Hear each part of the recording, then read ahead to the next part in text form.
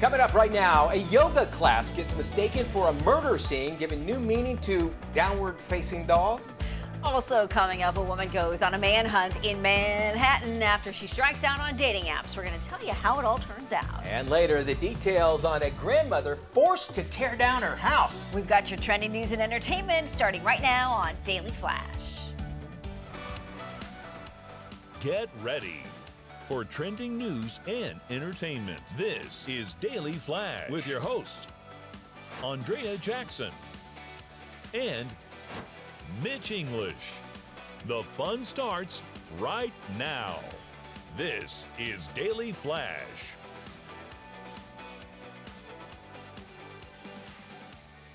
Hey everyone, I'm Andrea Jackson. And I am Mitch English, welcoming you to Daily Flash. We've got an hour packed with some fun stuff here. And we all know that some are saying the time to sell and time to buy right now when it comes to houses, depending on where you're at. Yeah. If you're going to buy, if you're going to sell, there is a house for sale. I wanted to know if you would actually consider purchasing it. It's in Pasadena, California. Love Pasadena. Alrighty. It's a 4-bedroom home, beautiful home, kind of mid-century, not mid-century, early century 2-story house. And it's got 4 bedrooms, a beautiful avocado tree. Ooh. But it was also the house where they shot Halloween. Oh. The original and even up the 2021 sequel were in it. 4 firefighters get killed in it. It's up for sale right now, the actual house. Really? $1.8 million is what they are asking for it. And if you remember that one, that Laurie Strode is up there in the window and she looks down and sees Jason all the time. Yes. They apparently have broken it down into apartments right now. Oh, so really? There's like 4 different apartments here. Would you buy a Hollywood house? Now, knowing it's not the act, I mean, nothing really happened in it, but it was just a house. It would be interesting. I know I saw a story about the Brady Bunch house, and it was for sale, but it didn't go for as much as they were asking. They dropped the price. Yeah, big time. I guess it would depend. I know that the stoop in New York where they shot the Sex and the City opens, they had to put a chain up to block people from taking pictures there because people actually live at this place and they just used it as a front. It wasn't the actual apartment. And I think the Brady Bunch house was the same reason. Thing. They were having problems. They had so many people come by. They're like, look, if you buy this house, people are going to be coming by here all the time. Is there a Hollywood house you'd ever buy? There's a couple Hollywood houses that were featured in some of the classic movies. That are like the mid-century modern houses that I love. It's an old gym. Yeah. I think I would want the Breaking Bad house, and I would just go and I would look, because first off, it's not going to be that expensive because it's just in a regular neighborhood. But I would still check the walls to see if maybe somebody might have put money in there, because Walter White had so much money he didn't know where to put it. Everywhere. In the basement, everywhere. Right. Another situation where something possibly could have gone really, really bad, but it didn't turn out that way. Police swarmed a community space in Britain where some local dog walkers mistook a group meditation exercise for a ritual mass murder scene. The Seascape Cafe detailed the unusual incident in a Facebook post, saying that they're happy to report everybody is safe. These are stock photos, by the way. She does look dead, though, right? She does, yes. They believe the call was made in good intentions. Here's what happened. The yoga teacher wrote in her Unity Yoga page that police were called because some dog walkers went by. They thought some of the classroom poses looked like a crime scene. Okay. Class had already ended by the time the bobbies showed up at the building. The bobbies. Do they still call them that? I think they do. I just wanted to kind of nice. act like I knew what I'm talking about. Police representative confirmed that the officers were called. Turned out to be a misunderstanding. I say good for them, but also, come on. Maybe examine a little bit more before you call the police. Did the sign not say yoga on the outside? Did it say yoga as well as a cafe? So yeah, I mean, I know they see something, say something, and so you can't fault them for being concerned, but it does seem a little outrageous. They do mind the gap over there. They do mind the gap. Maybe That's true. see something, say something hasn't really kind of picked up too much of it. 29-year-old beauty influencer Carolina Geitz, who's been single for 2 years, grew tired of the romance rat race, so she decided to make a sign saying looking for a husband while walking around New York City to see if it would attract any interest. Geitz hit the streets with her cardboard billboard after months of online dating failures. Rather than give up hope, the wannabe bride decided to try and make a personal connection with the help of a higher power. The native of South Asia, who relocated to the U.S. in 2017, reeled in more than 8 million views featuring her husband hunt. In the trending clip, Geitz is seen strutting around, waving her handwritten poster in the air, trusting that a dream lover, a handsome hunk with a beautiful soul, will miraculously appear. And she claims it worked. It took her just 30 minutes of parading the city streets before she met a man. So far, no word on his identity. She says she's choosing to keep his details private for now. I like how you, at the top of the show, you said about the Manhattan. Reminds me of Coming to America. They went, Akeem wanted to find a queen, so we went to Queens, New York. So if you're looking for a man, you go to Manhattan. Exactly. Right? I love of course that you idea. And good for her. She wanted something. Yeah. She advertised it, and that's her intention. So if you go, well, I'm just not the marrying type, and you date this girl, yes, then it's on you, because she says, I'm looking for a husband. Bingo, yeah. So you know what it is. She's not hiding anything. She looks gorgeous. And she's gorgeous, She seems like she's smart. She's got it together. And she got tired of the online dating rat race, so she decided, hey, maybe I should meet someone in person. Yeah. What a novel idea. Yeah, saves you a lot of stress and headache. And you see them, and you know they're right when you see them. Exactly. So I love it. Well, a Florida grandmother is being forced to tear down her treehouse in Miami she's lived in for about 17 years after she racked up $40,000 in fines for unsafe construction. Oh. Since 2015, a 72-year-old Shawnee Chasser has had neighbors report her property for code enforcement. Once county reps confirmed her treehouse was not safe to live in, they gave her two options: take it down or bring it up to code. She has decided to stop fighting and will start the process of tearing it down, but she says living indoors is not an option for her. Chasser claims she will build her next outdoor home up to code with the proper permits. The grandmother has always lived outdoors and says she has to hear the rain and the wind at night, saying she's claustrophobic. She also shares her outdoor home with a pet raccoon.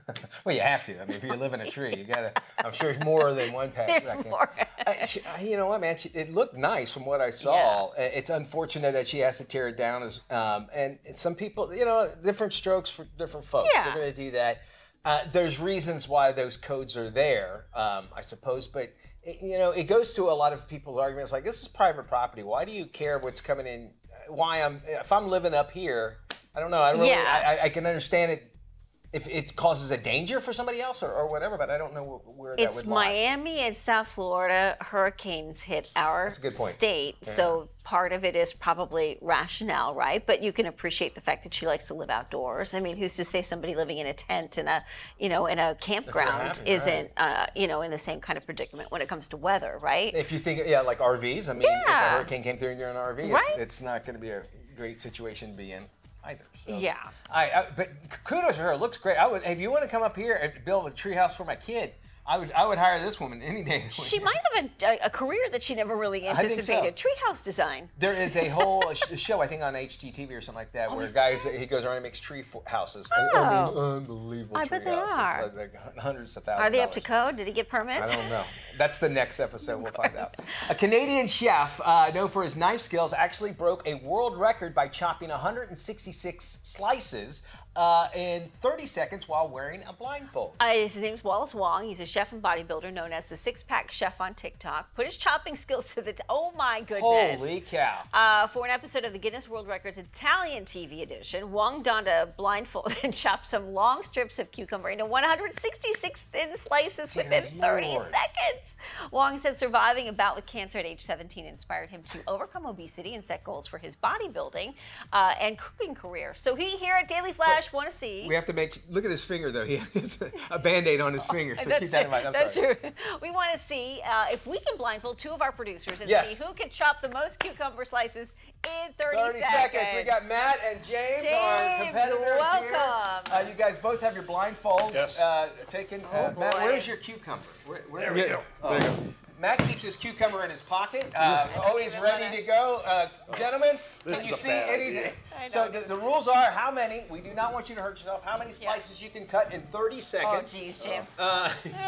James, you don't have to do Stevie Wonder when you do it, all right? Isn't she lovely? And I love James took off his glasses to make that's a good idea. All right, so we're going to see how many is the rule, how many they can do, or how well they look. All right, you guys ready and for do you this? have your fingers in the, we don't want anybody to get cut here. Yes, or make hurt. sure. Okay. Here we go. On 5, 4, 3, 2, 1, go. All right, Maddie, keep going. We got one. All right, they're a little thick. Ooh, maybe you can go a little bit. Keep going. On the keep going. You got to keep those fingers curled in. You got 20 seconds left. 9, all right, 18. you're getting toward the end. Look at, wow. Holy. 15 seconds. 15 seconds. Oh, very good. Oh, James is going for the triple cut. Oh my goodness. There we go. Middle. James Alexander. 5, 4, quartering it. 3, 2, 1. Woo! overachiever. Okay, now I can't say this. Yours are still sticking together a little bit. Oh, they come apart, buddy. They come apart, buddy. Matt, They come apart. Look at that. It's not horrible. They come apart, buddy.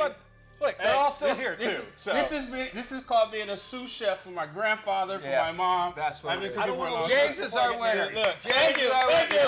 Thank you. You can keep the cucumber, Matt. We're Don't back worry about that. You right can after drink it this. as well. Welcome back to Daily Flash. A major shakeup is happening in the music world that could change the way artists get paid for streaming their work. If you think there's a lot of money for streams, take a look at these numbers. For an artist like Rihanna to make $2 million off streaming her music on sites like Spotify, a song must be streamed more than 500 million times. Each time a song is streamed, she makes less than a half of a cent. Joining us to talk about a change in streaming income is media mogul and managing director of Strat America's Seth Schachner. Seth, welcome to Daily Flash. Great to be here. Good morning. Talk to me, Seth. How is the streaming industry being shaken up? So this has been a tough situation for quite some time. Just what we call artist compensation, basically the back end, the royalty pool. And I was pretty involved with this, setting this up for Sony Music many years ago. And I don't think we anticipated now that there'd be so much music available, that there'd be so many ways to get your music up on Spotify. So what's happened over the last decade or so is just that, yeah, to your point with Rihanna and many other artists, it's a little tiny fraction of a penny of a stream. It's calculated against a big pie that includes everything from her to Tchaikovsky, basically. And I think the biggest music label in the world now, Universal, has got something that's called an artist-centric model. And the idea is to not only change artist compensation for the better, but to kind of fight back against kind of everything from white noise to all this crazy AI music that's out there. You can literally put the sound of a washing machine up on Spotify and it gets the same stream as it does a Michael Jackson track. So there's some pretty absurd things that need to be changed. And at a top level, that's sort of what this is all about. And what does this mean for lesser known artists? Because really they're the ones struggling to try and get some slice of the pie, as you had mentioned, some slice of the spotlight. Yeah.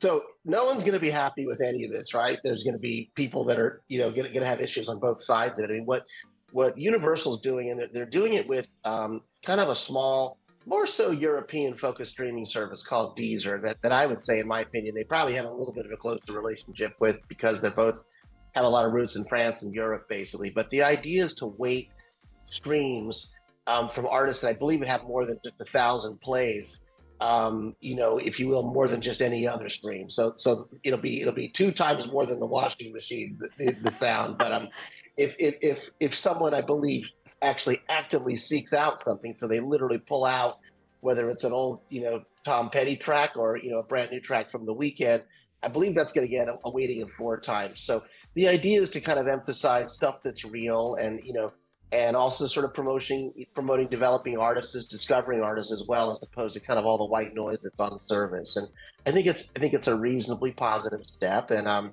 this is a small service, Deezer. This is just a couple of percentage points in the market. So at some point they'll take this to the big gorilla, to Spotify and try and do the same thing. For someone like Rihanna, how does this increase her digital footprint even more?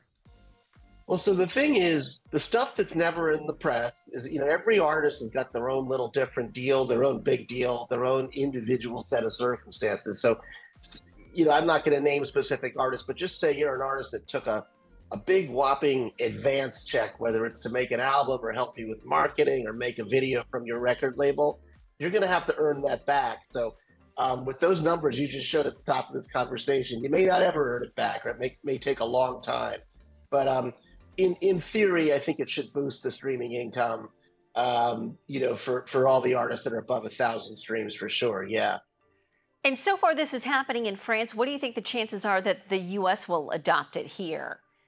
Well, I think they're going to do it wherever Deezer is, and that's a really good question. But I think what Universal's trying to do, there's a whole set of challenges they and all the other rights holders are facing right now, and streaming income is definitely a big consideration. So I expect they'll try and do this with everyone from Amazon to Spotify to Apple Music to YouTube to all the others over time. And I think that'll be a positive thing. I think, the other stuff that's happening, a little bit off topic, but there's just been this explosion of kind of AI-oriented music as well. And just, you can randomly put anything up on Spotify or some of these services. So I think part of the idea is to kind of get that stuff cleaned up and pushed down, because I don't know if that helps anyone if you're waiting a Radiohead song, right, the same amount as you are just white noise. So I think that needs to get fixed, basically, and I expect that'll happen across sort of the whole music streaming ecosystem. And let me get your take on that, because right now artificial intelligence is the big focus of the writers and the actors strike and the producer strike. What are the sources of concern for artists? I mean, you've mentioned a number of them, but clearly this is affecting all across the board when it comes to performance arts.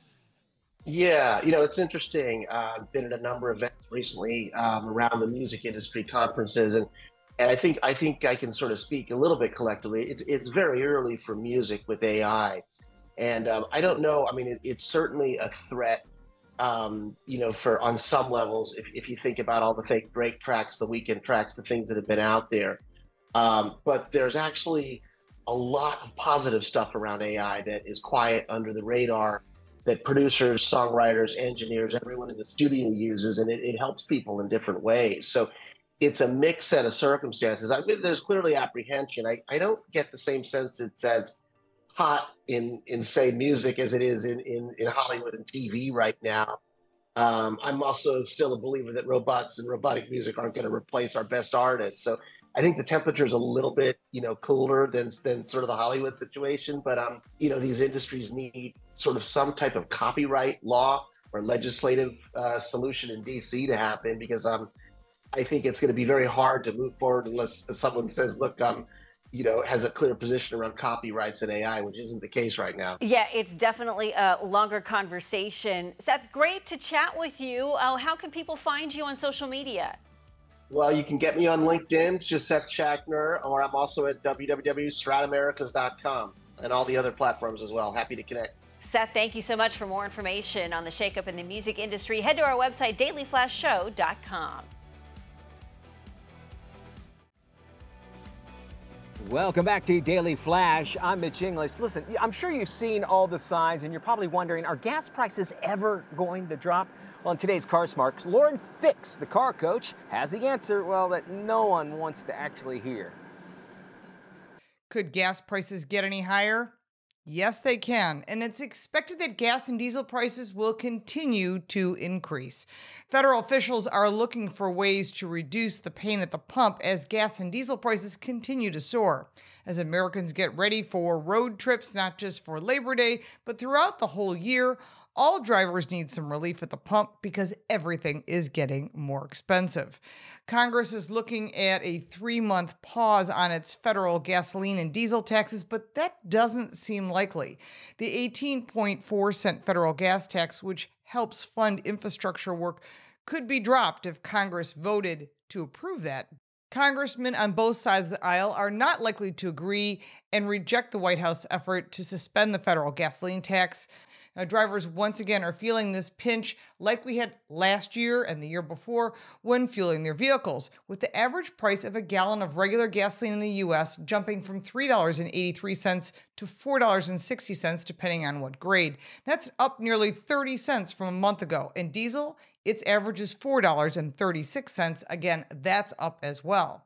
Even though prices are climbing everywhere, the steepest increases are in the Midwest states, which have seen their average gas prices rise between 18 cents and to 25 cents, according to AAA.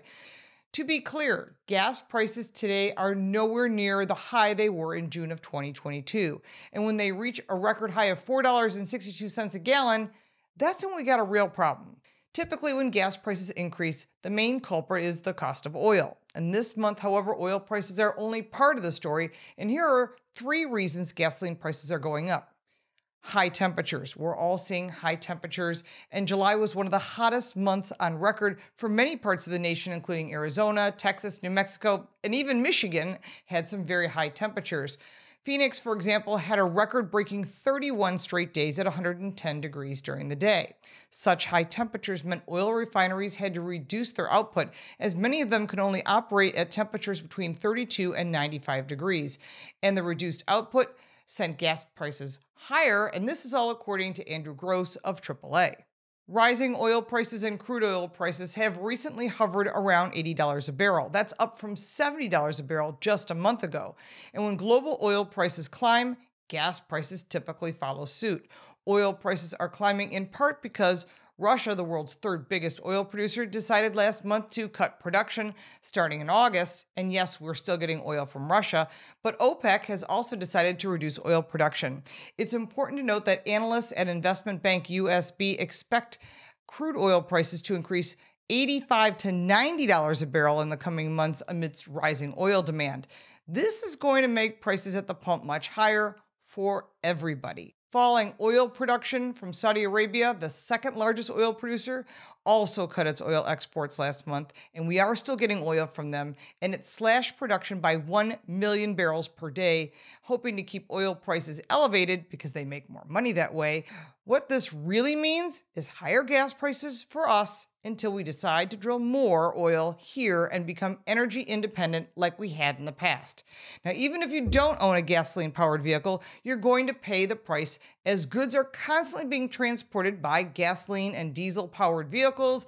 That means everything's about to get more expensive. Make sure to check your budget. I'm Lauren Fix, and you can find this information on my website, carcoachreports.com and dailyflashshow.com. Lauren, thank you. Follows on Approach, and after a summer of heat and styling damage, it's time to get our hair back in healthy shape. Here to help us say I do to a new do is celebrity hairstylist and styling expert for Sally Beauty, Gregory Patterson. Hi, Gregory. Thanks for having me. This summer, we've all put our hair through the ringer with heat styling, ocean and pool water, sun damage, you name it. But it's time for a change, and to get there, we have to start with a true healthy base. So whether you're looking for the season's latest runway styles or looking to go bold to enter a new era, you want to be sure your hair is in its healthiest form. Repair and replenish your hair from the season's changes with Bombar, an award-winning affordable hair care line that rebuilds broken bonds for happier, healthier hair. Bombar's core repair system for all hair types has results in just one use. It protects, repairs, and hydrates hair. The line just launched some new additional care products, including Bombar's Bonding Detangling Spray, Bonding Leave-In Conditioner, Bonding Curl Cream, and first to market, Bonding Blue Shampoo. On and off the runway, it's all about fabulous, rich, and nourished colors this season. The Bombar collection, after thousands of rave reviews of their initial launch, just released 30 shades of permanent hair color that delivers bonding technology to strengthen, condition, repair hair fibers, and reinforce bonds while giving you 100% gray coverage. With a healthy hair base, you'll be able to create and maintain your next shade with ease and confidence that you're addressing frizz, dryness, and more without breaking the bank or your hair. Head on over to your local Sally Beauty or sallybeauty.com to check out all of the latest Bombar offerings and styling essentials and keeping your hair healthy and replenished this fall. This is Daily Flash with your hosts, Andrea Jackson and Mitch English. Trending news and entertainment. This is Daily Flash.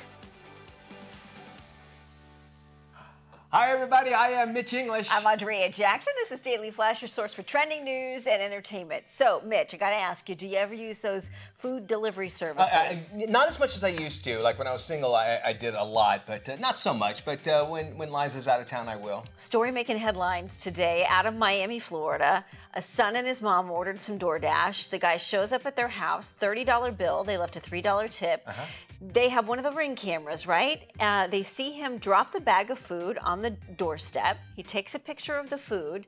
Then he steps back. He spits on the food 3 times and then mumbles something underneath his breath, all caught on camera. And then the DoorDash driver takes off. You know, see, that's why I worry. Well, a $3 tip is the reason why I'm certain. That's what the son and his mom are assuming, yeah. I mean, a 10% tip on that. And, you know, listen, you're talking about people's food, first off. I mean, what? Yeah. I mean, that's a you can go to jail for something. You doing can, that kind yes. of stuff. And they got it on camera. And nowadays, everything is on camera everywhere, no matter what. And I can understand your frustration. But guess what? Your next one, you might have got $12 tip. It all evens out in the wash. That's a great point. Man. So the teen initially contacted DoorDash and they didn't respond. And then he finally got a hold of somebody in customer service and has told him that DoorDash driver has been fired. Well, he should be. Yeah. I mean, I think there should be some type of criminal.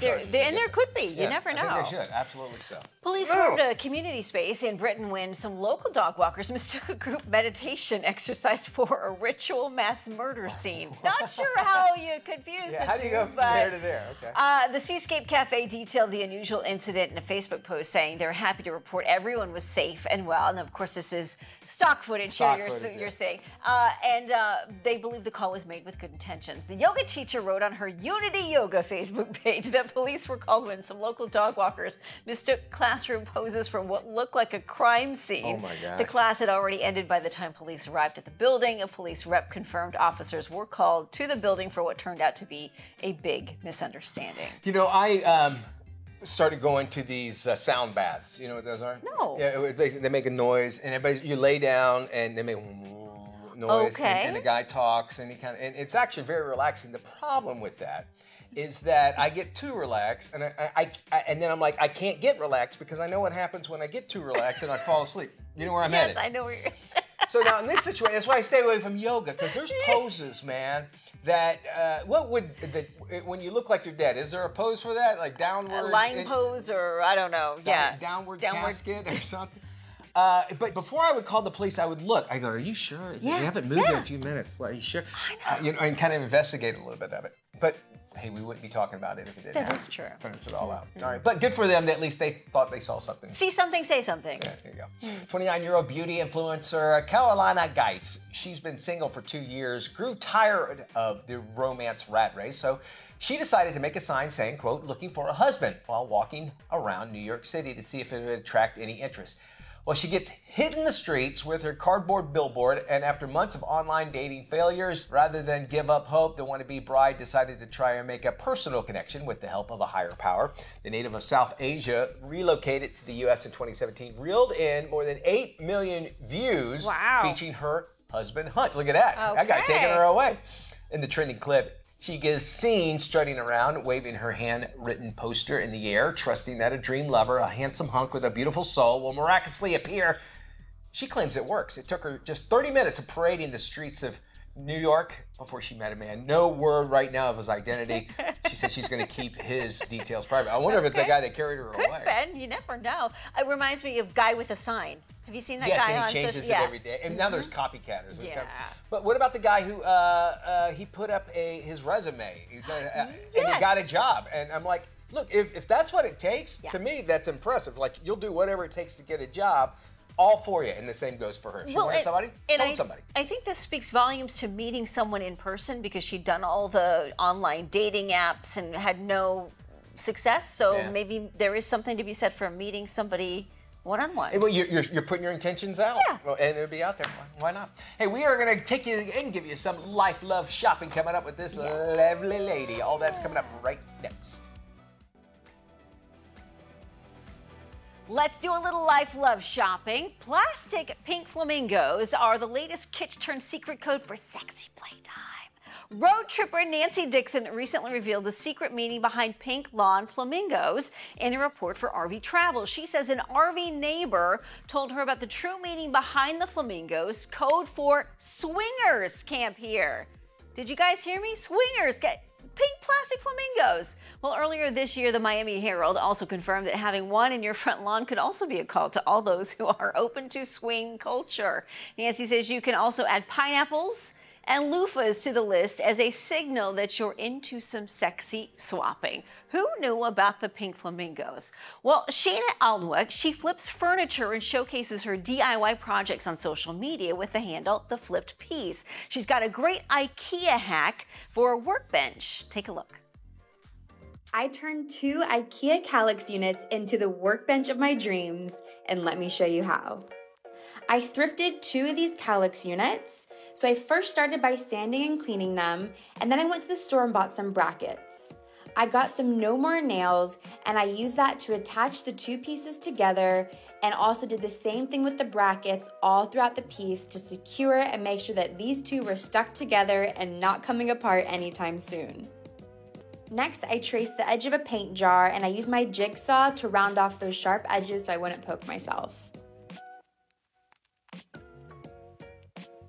I then smoothed out the top, and then the piece looked like this. Then I used gator hide. This is a very tough wearing top coat, and I sealed the top of my unit with this so it would be really easy to work on and not scratch as much. Then I had some spare hooks and I attached them to the side to hang things on.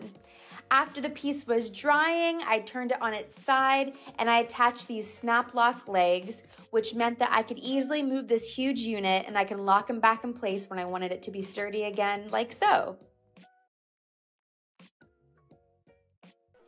Such a cool idea. Well, you're driving home and you think, why not treat myself? Well, if this sounds like you're likely part of the treat culture. Inflation and out of control prices from everything from gas to groceries has many of us looking for the simple pleasures in life. Maybe it's a latte or a frozen lemonade. Could be a lipstick or a hand cream. You might even consider a cheesy reality show a little self-indulgence. Experts say treat culture has the same feel-good vibes as retail therapy, but without the giant credit card hangover, if you know what I mean.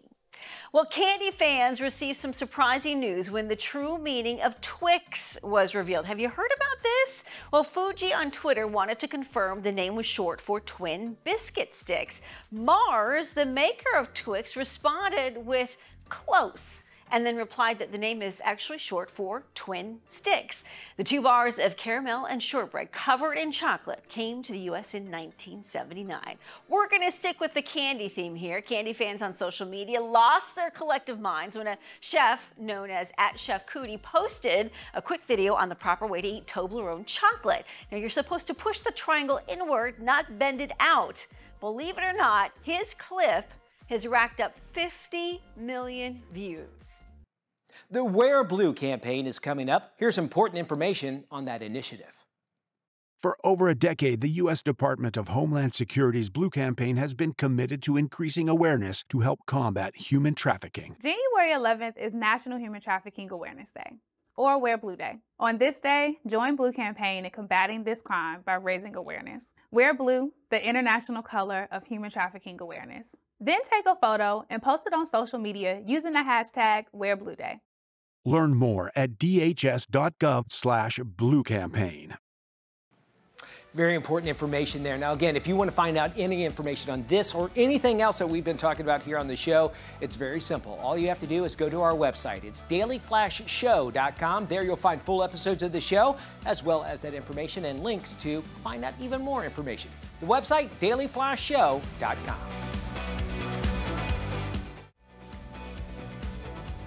It's furry friends time, and what better time than fall to get outdoors and have adventures with our pets. Dog lovers JoJo Fletcher and Jordan Rogers, reality TV stars from The Bachelorette, are teaming up with Purina Prime Treats to launch the Everyday Adventure Guide, filled with tips for having fun with your canine companions. Welcome, JoJo and Jordan. Hey. So, guys, why the Everyday Adventure Guide? Well, anybody that knows Jordan and I know that we are huge dog lovers. Obviously, we have two of our own, Jackson and Jagger.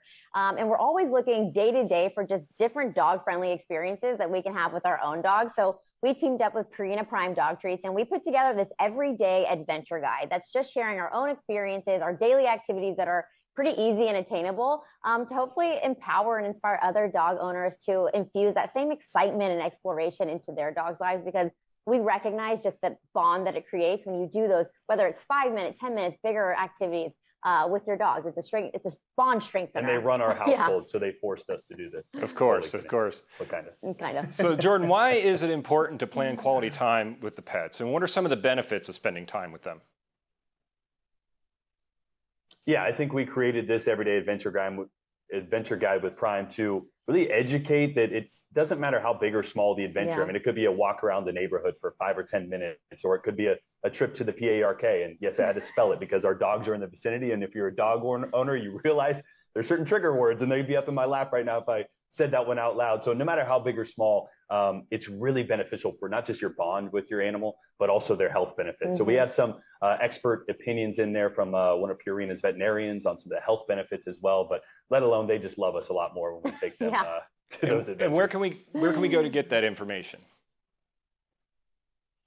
Yes, you can go to purina.com/prime adventure. You can check out the whole adventure guide there. We got a lot of tips and tricks and places and check out the dog treats, our dog's favorites. And the dog treats that they absolutely love. A whole assortment of them. That's awesome. We'll have that on our website at dailyflashshow.com. Thank you guys both for being here. Appreciate it. Well, as we head towards the end of the year, it's a perfect time to reflect on the year that was and start to plan for the year ahead. Angie Hicks from Angie joins us with the top home improvement trends and tips on planning and budgeting for 2024. Today, we're going to talk about the Angie State of Home Spending Report.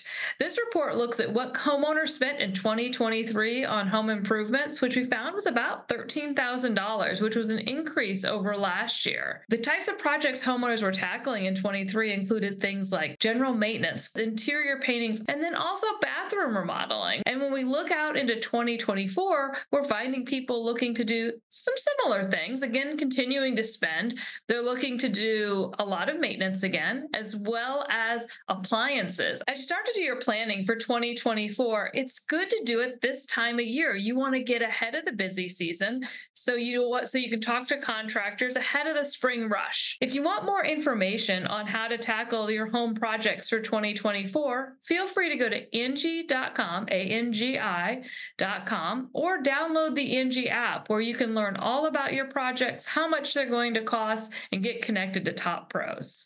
All right, let's jump into our parenthood. If your kids are picky eaters, chances are meal times can be really stressful. So here are some tips on how to avoid that mealtime madness is parenting expert, our favorite, Katerine Sellery. Hi, Katerine. Hey, I'm so glad to be back. Nice to see you. We're so glad to have you here, and so glad we're talking about this very appropriate discussion, because I think every family has at least one of them. If you have multiples, maybe even the one kid you have might be it. We're talking about picky eaters. You have 3 tips for parents of picky eaters, and I want to start off with the first one. No punishments or rewards. What does that mean? It means it's vital parents don't force their children to eat. Many parents feel it's necessary to say no dessert without your veggies. I think we've all heard that. Or you have to finish everything on your plate before you leave the table.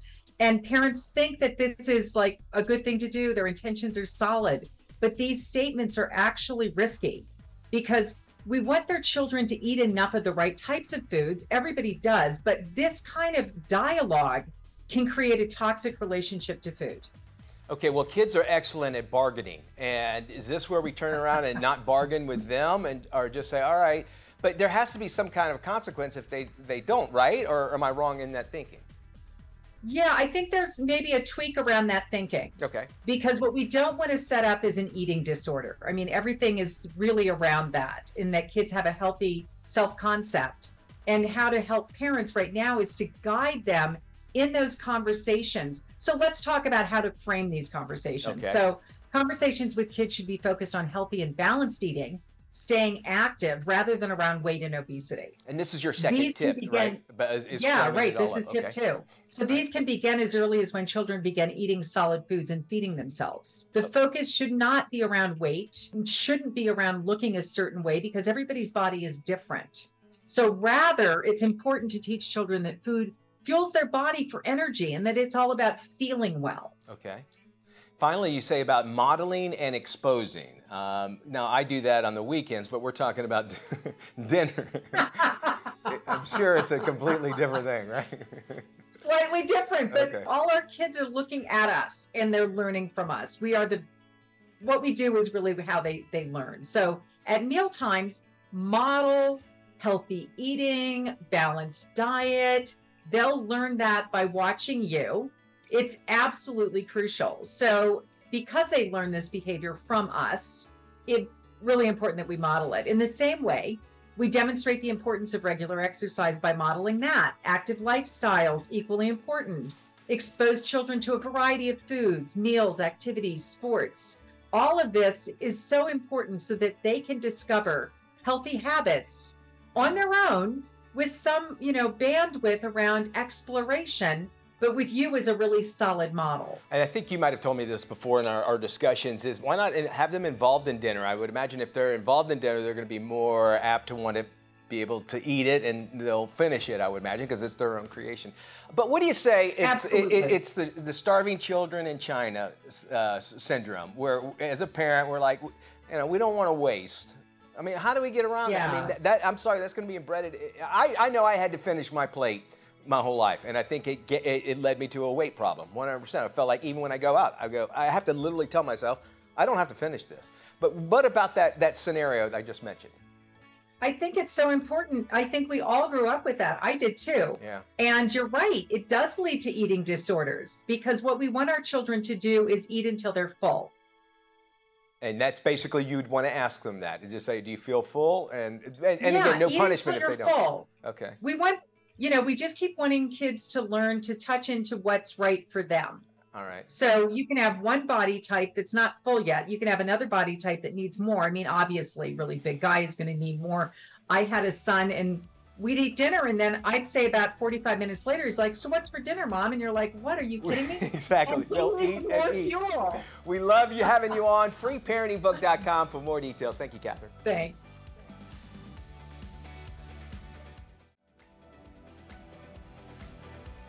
Welcome back to Daily Flash. It is the furious drama following the rise of a fictional 1960s Midwestern motorcycle club through the lives of its members. This is today's must-watch movie, The Bike Riders. I've been thinking, I can't run this club forever. I built this from nothing. This is our family. You and me, kid. From the beginning? Yes, please. It was the golden age of bike riders. And I never felt so out of place in all my life. That's when I saw him for the first time. It took my breath away. I'm Benny. 5 weeks later, I married him. I thought I could change him, Not to be different, but to be, I don't know, like he's wild. Hey! I told you to take that jacket off. You'd have to kill me to get this jacket off.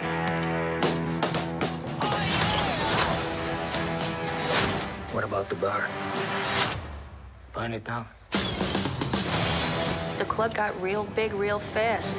They started running drugs, gambling, prostitution. Is that what this club is now? I want you to quit riding.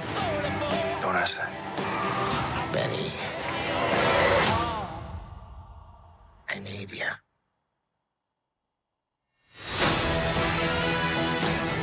You can't have him. If he wants to ride a bike, he'll ride a bike.